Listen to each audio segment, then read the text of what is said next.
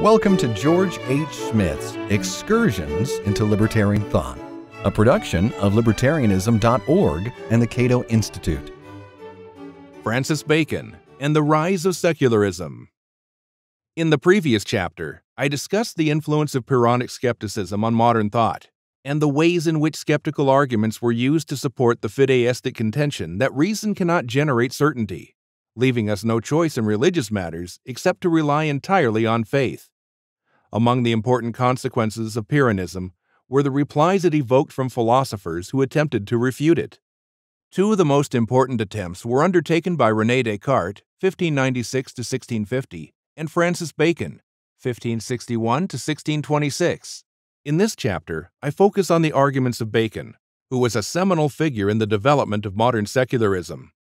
It is difficult to imagine the course that modern philosophy might have taken if René Descartes and Francis Bacon had never existed. Both are widely recognized as key figures in the history of modern philosophy. Descartes is often credited as the founding father of the philosophical trend known as rationalism. Bacon, if not credited as the father of modern empiricism, an honor usually reserved for John Locke, has at least attained the status of its godfather. And Bacon's extraordinary importance as a philosopher of science has long been appreciated. Although Bacon was accused of being a secret atheist, his belief in Christianity, though extremely liberal by the standards of his day, appears to have been sincere. He flatly rejected a literal interpretation of the Bible in favor of doctrinal pluralism, maintaining that biblical passages should serve as infinite springs and streams of doctrines. Because biblical writers typically express themselves through metaphor, Scripture should not be used as a source of scientific knowledge, nor should it serve as a basis to criticize the conclusions of science. The spheres of religion and science should be kept completely separate, neither being allowed to impinge on the domain of the other.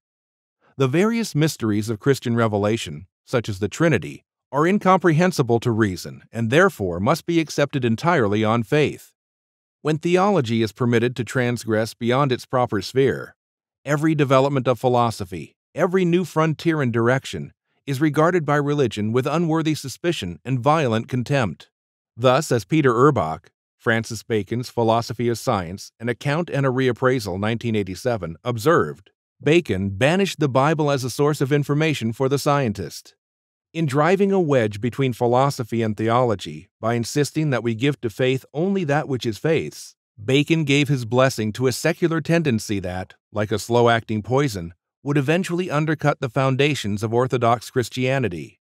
As Franklin Baumer, commenting on the rise of 17th-century secularism, explained in Modern European Thought, Continuity and Change in Ideas, 1600 to 1950, secularism, unlike Freethought, posed no threat to particular theological tenets. What it did was to outflank theology by staking out autonomous spheres of thought. The tendency was, more and more, to limit theology to the comparatively restricted sphere of faith and morals. Bacon's scientific secularism, while it did not challenge Christianity per se, exiled God to the nether regions of faith and theology, thereby denying him any direct role in the acquisition of natural knowledge. God, according to Bacon, worketh nothing in nature but by second causes. Speaking of God as the first cause is a matter of theology, not science, and reasonable men do not unwisely mingle or confound these learnings together. Bacon's secularism was so consistent that he rudely dismissed any reference to miracles in accounts of natural science and history. As for the narrations touching the prodigies and miracles of religions, they are either not true or not natural, and therefore impertinent for the study of nature. It is fair to say that Bacon has more influence on the rise of secularism than did Descartes, who assigned to God a key role in his philosophical system. Far more significant, however, is the substantial difference in their views of human reason, or understanding, as Bacon, Locke, and others in their tradition often called it. In a nutshell, we may say that for Descartes, reason is an infallible faculty of cognition, an instrument that cannot fail in its quest for absolute certainty if used properly. For Bacon, in contrast, reason is inherently fallible. It is prone to error even in the best of circumstances, so we must stand perpetually on guard, willing to correct or revise our present beliefs. Both Bacon and Descartes rejected the epistemological skepticism of Montaigne and other fideists, according to whom we must rely on faith to attain a certainty that reason is unable to provide. But their approaches differed significantly. Bacon, unlike Descartes, did not attempt to overthrow skepticism with a definitive theoretical refutation. He did not employ the Cartesian method of systematic doubt in an effort to establish an infallible criterion of knowledge, such as the intuitive grasp of clear and distinct ideas. Instead, Bacon plotted a course to certainty that must be traveled step by step, and he insisted that we must sometimes traverse the same ground over and over again to check our bearings. Certainty, in other words, did not reveal itself to reason in a flash of insight. Rather, it is an elusive ideal that reason may attain to a greater or lesser extent, depending on the circumstances. As Bacon saw the matter, the skeptical argument that we can never achieve certainty amounts to little more than a pretentious bit of futile and self-defeating dogmatism. The skeptic, having proclaimed that infallible certainty is unattainable, never tries to attain it because he knows that man is a fallible being for whom error is an ever-present possibility. Bacon responded, in effect, that defining certainty in terms of infallibility makes certainty unattainable to human beings at the outset, and thereby renders the concept of certainty altogether irrelevant to human knowledge. Rather than blocking the path to knowledge with an arbitrary and unrealistic definition of certainty, we should recognize that the quest for knowledge is beset with difficulties. Then, through a process of trial and error, we should see whether those difficulties can be overcome. Bacon wrote, "Our method and that of the skeptics agree in some respects at first setting out, but differ most widely and are completely opposed to each other in their conclusions.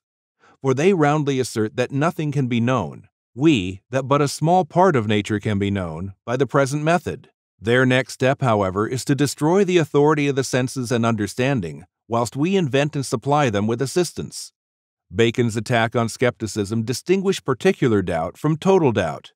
Particular doubt, that is, doubt that arises in regard to a specific knowledge claim, is useful both as a spur to inquiry and as an antidote to the proliferation of error, as when a false conclusion is inferred from a premise which has not been fully justified. Total doubt, in contrast, is the universal doubt of skepticism. Bacon regarded the latter as a rather cowardly surrender to the difficulties that frequently arise in our quest for knowledge. Skeptics sometimes pointed to the diversity of philosophic opinions to support their contention that certainty is unattainable. But Bacon was unconvinced. Nature is far more complex than the mind of man, so the same essential truth may be expressed in different ways by different thinkers. Scientific knowledge, cumulative and open-ended, progresses as one scientist improves on the contributions of his predecessors.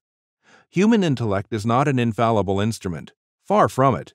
But to say that an instrument can sometimes fail is not to say that it must necessarily fail in every case.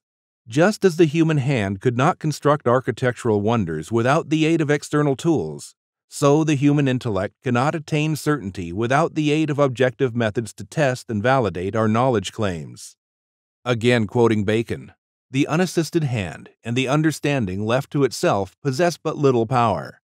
Effects are produced by the means of instruments and helps, which the understanding requires no less than the hand. And as instruments either promote or regulate the motion of the hand, so those that are applied to the mind prompt or protect the understanding." The skeptic who denies that we can ever attain certainty is like a person who, after observing the limited power of the naked hand, declares that man will never be able to build a cathedral. The skeptic, trapped in a sophistical web of his own making, perpetually whines about the obstacles to knowledge. Bacon argued that the time of the philosopher would be better spent devising methods, cognitive instruments in effect, to enable us to overcome those obstacles. Thus, if Bacon's stress on the inherent fallibility of reason did not land him in skepticism, it is because he rejected infallibility as a criterion of certainty. Certainty is something we achieve through sustained mental effort, a laborious and systematic process of trial and error, not something that is revealed to us in a flash of infallible insight. Certainty is achieved piecemeal through the investigation of particular knowledge claims, not wholesale through a process of deductive reasoning based on clear and distinct ideas. Our ideas, if they are to generate useful knowledge, must be framed according to our experience of nature. and that experience, if it is to be reliable, must be subjected to objective methods of verification. The foregoing must be kept in mind if we are to appreciate Bacon's celebrated discussion of idols, or fallacies of the mind of man, that hinder our quest for knowledge. Bacon was the first great pathologist of human reason. Later philosophers used his mode of analysis, a mixture of psychology, sociology, and epistemology, to explain why reasonable people with good intentions can, and often do, hold incompatible beliefs. It was largely owing to Bacon that religious dissent, which had previously been condemned as the deliberate and therefore sinful rejection of divine truth, came to be regarded as the innocent byproduct of human fallibility. This doctrine of the natural diversity of opinion, especially as developed by John Locke, was destined to play a key role in the struggle for religious toleration. Bacon's basic point is quite simple and, from the perspective of a Cartesian rationalist, quite disturbing. There is no natural harmony or correspondence between the world of ideas and the world of nature. If, as the rationalist maintains, our senses are inherently untrustworthy and liable to lead us astray, the same is true of reason itself. The human intellect has its own distinctive characteristics, a nature apart from that which it seeks to know. Understanding is not a passive process in which the intellect merely reflects the external world of nature. Rather, the intellect actively contributes to the cognitive process, leaving indelible marks on its final product. Thus, the human mind resembles those uneven mirrors which impart their own properties to different objects, from which rays are emitted and distort and disfigure them. Bacon calls these natural distortions idols or false notions of the human understanding. Bacon divided his idols into four principal categories. 1. Idols of the tribe are inherent in human nature and the very tribe or race of man. 2. Idols of the cave pertain to the individual, for everybody, in addition to the errors common to the race of man, has his own individual den or cavern, which intercepts and corrupts the light of nature. 3. Idols of the market are formed from the commerce and association of men with each other. 4. Idols of the theater have crept into men's minds from the various dogmas of peculiar systems of philosophy, as so many plays brought out and performed, creating fictitious and theatrical worlds. Human understanding, according to Bacon, does not operate in isolation apart from the will and affections. Our desires and feelings influence how we think. We are more likely to believe something that we wish were true, the comfortable and the familiar, rather than something difficult, disturbing, or unconventional. We also tend to develop a vested interest in our beliefs, defending a pet theory because we created it or worked hard on it, or simply because of its familiarity. Bacon maintained that people who think differently often exhibit different biases. People with strong powers of observation, for example, may attribute too much importance to minor differences among things. Other people may overemphasize their similarities. In any case, examining our own beliefs objectively is extremely difficult, given the many subjective factors that affect our understanding. But Bacon offered a valuable piece of advice, namely, that we should be particularly suspicious of those theories that give us the most satisfaction and should subject them to rigorous scrutiny and criticism. Perhaps the most radical aspect of Bacon's approach was his unequivocal rejection of final causation as a legitimate mode of explanation in the physical sciences. To appeal to a final cause is to explain a phenomenon in terms of its supposed purpose. And though Bacon's critique of this method was primarily directed at the Aristotelians of his day, known as scholastics, i.e., schoolmen, because of their dominant presence in European universities, it had far broader implications for the Christian worldview. To banish final causation from the realm of explanation is to banish all references to a divine purpose in the universe. Bacon made God an absentee architect of creation, a first cause who, having created the universe, thereafter left it alone to operate according to the secondary causes of natural law. Understandably, Bacon was universally praised by later deists. Indeed, depending on how we read Bacon, we may even have rejected the notion of a first cause altogether. According to Bacon, we cannot reasonably demand an explanation for existence, because something must first exist before it can function as a cause of something else. So why did so many people seek to go beyond the brute fact of existence and posit God as a first cause? Because, said Bacon, the human mind is active and restless, It is engaged in a perpetual quest for intelligibility, for ultimate explanations that will satisfy its desire to understand. But when reason is unable to satisfy that metaphysical urge, as is often the case, the imagination steps in with fanciful explanations of its own. Thus, the mind moves up the ladder of cause and effect and posits God as the ultimate cause of everything else.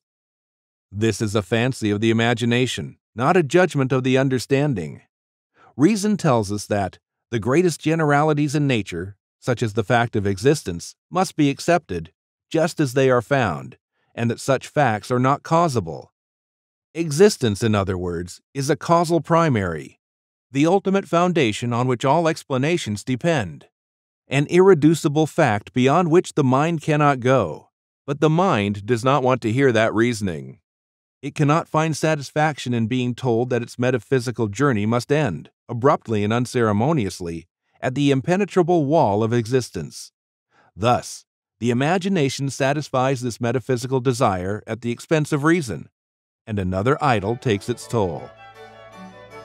This has been Excursions into Libertarian Thought, a production of Libertarianism.org and the Cato Institute. To learn more about libertarian philosophy and history, visit www.libertarianism.org.